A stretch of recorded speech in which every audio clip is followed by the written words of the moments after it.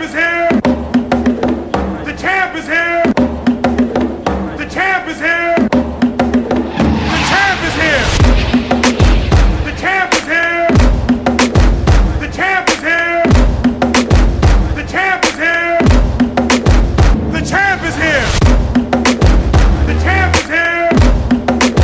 The champ is here! The champ is here!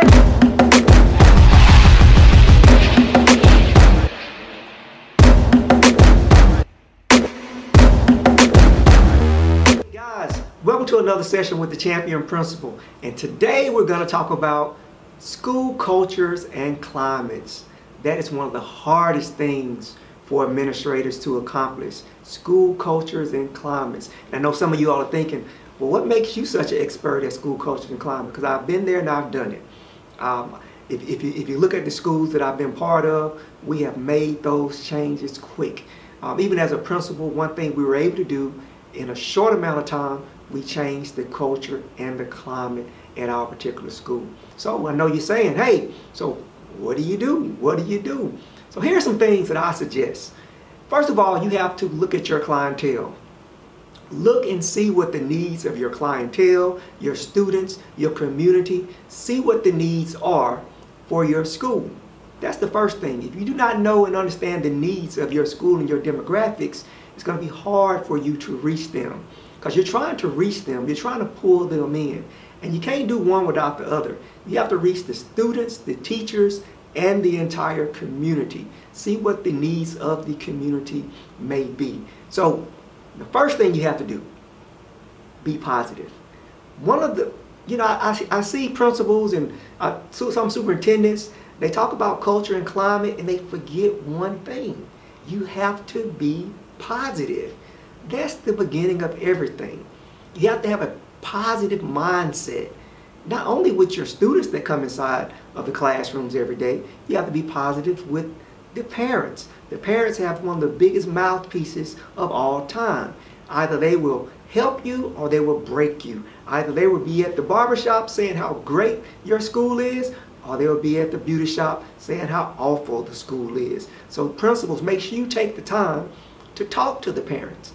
They don't always need an appointment. Try to squeeze them in, make time having conversations with them, see how you can provide different resources to them. Like one thing that we have is a job board, provide jobs for them, provide assistance for them when they need assistance. All of this is part of the buy-in process because you're going to need your parents to help you have a successful school. Be positive. When those little boys and girls come through the doors every day, speak to them. Good morning. How are you doing today? Give them a high five. Give them a hug. If you look at many schools around America today, a lot of times there's nobody standing out front. There's nobody standing in the bus line. There's nobody on duty. There are no smiling faces. And one thing I'm proud of in my particular school is in the morning time, even in the evening time, there's someone standing outside greeting our boys and girls, paying attention to their needs, saying hello, how you doing? Hey, are you going to be a champion today? We need you to be a champion today. Giving them positive affirmations, speaking to the parents as they drive by, standing at the bus lane waiting on them, and also you got the principal standing out front greeting people as well. That's what it's all about. That's where it all starts. And also if you have a marquee out front, make sure you have something positive on your marquee, on your sign, on our particular sign, the school where champions are made. How could you not get pumped up about that? We are trying to create and make and build champions. That's the mentality, not at just my school, but at all schools. You want to make sure that you are creating a champion mindset, you're building them up, and you're giving them the resources that they may need. Be positive. Being positive will get you a long way, and it will help you build those relationships with those boys and girls. They don't want nobody who's always nagging and being negative to them. You really think they're going to be able to read fluently if they don't like you? Think about that. Kids do not learn from people that they do not like. Think about it. If they don't like you, they're not going to learn from you. Think on that. Be positive. Next, when you're talking about culture and climate, of course it starts with the administrator, then with the teachers, and then it's what you teach your boys and girls. Kind of like when we talked about Docs 5, teaching them to have character, leadership, and all of that. It's the same thing. So you want to keep putting that in their head all throughout the day. Everybody in the building has to be on the same page, pushing this positive mindset. Now, just because you're being positive does not mean that you lower your expectations. You can be positive, but still have the highest expectations. See, expectations are great. Make the boys and girls believe that they can meet those expectations. Being positive and supporting them don't mean you lower your expectations. That means, no, you can do more because we're taking care of you. We're taking away some of that baggage. So now you're ready to learn, and to learn at the highest level.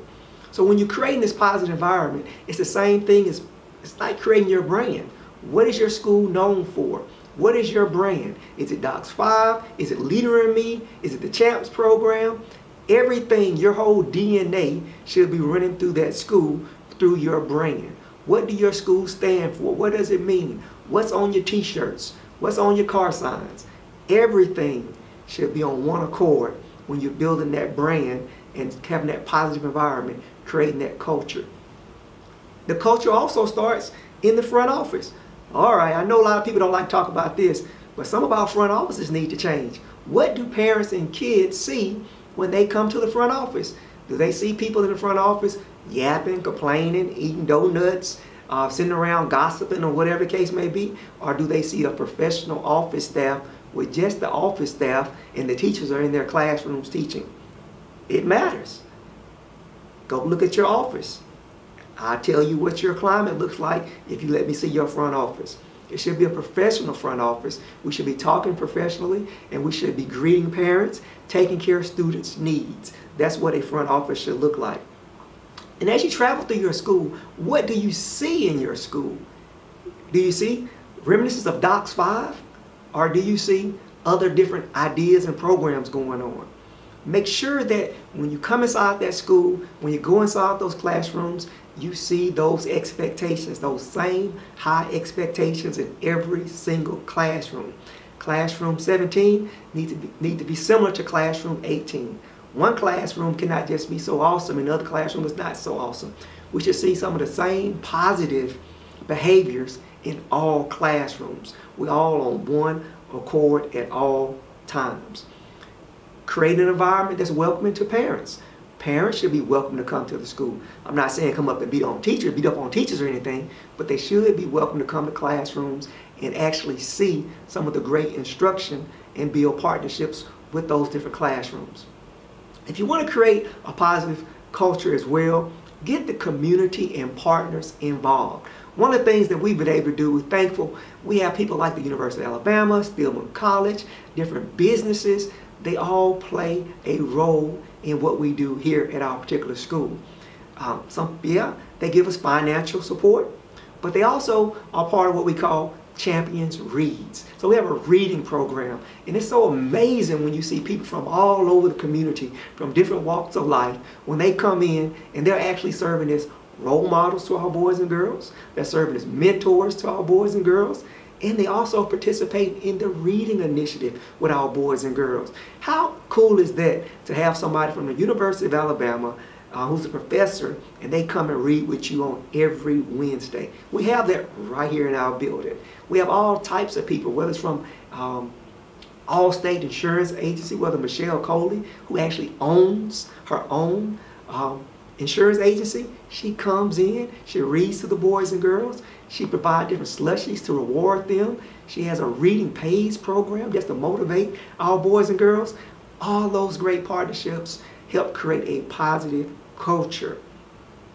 Now, that sounds easy. It's hard changing cultures. It's hard getting the partnerships, convincing people to come in to support the work that you do. It's very difficult to get your whole entire staff on the same page. It's hard being positive every day when you may be stressed out about different issues and different expectations that you have on your back. But you have to remember why you are there. Why are you there? And you are there to educate children and to motivate them to excel at the highest levels. So you have to believe in them to make sure that you understand that they can be successful. You do it in a welcoming way. Be positive. Create partnerships. Be visible. Just a few pointers. Hopefully it helped you guys. Thank you.